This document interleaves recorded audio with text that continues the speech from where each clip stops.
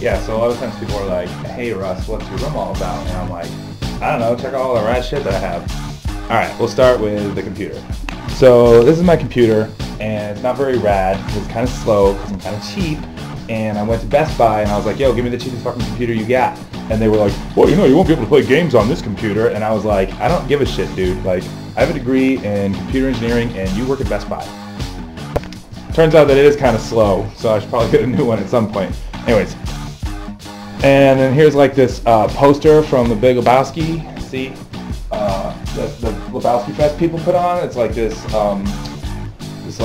crazy convention, you know, for like Big Lebowski fans that have way too much free time on their hands.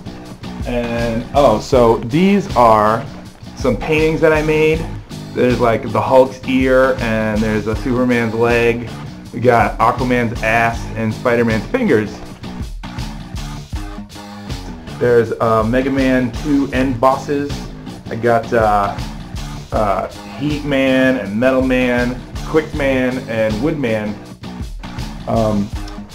So yeah, as for the past like 7 years or so, I had Booberry and Frankenberry here, like as the guardians to my shit, which is pretty awesome because they do a good job like guarding my shit. There's my guitar, which I need to get a new one because I've had this guitar forever and it's kind of, I don't know, shitty. Here's a vintage Pac-Man lunchbox that I bought off of eBay. Here's a TRS-80 Model 3. It's like the first computer I ever had, but my friend John found it in a dumpster, and it's not the same computer I had, obviously, but it might as well be because it doesn't work, and neither did the one that I used to have. I've got a bunch of trinkets and stuff, a little Spidey action there, some friggin' Pez dispensers, like a robot calculator. There's a painting of a flux capacitor my friend Sarah made.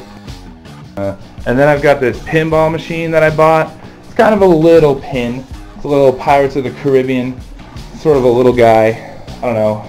It's good. It gets the job done when I want to play some pinball. Some Pac-Man dolls under here. It's kind of dorky. A little ghost action there. And yeah, that's pretty much it.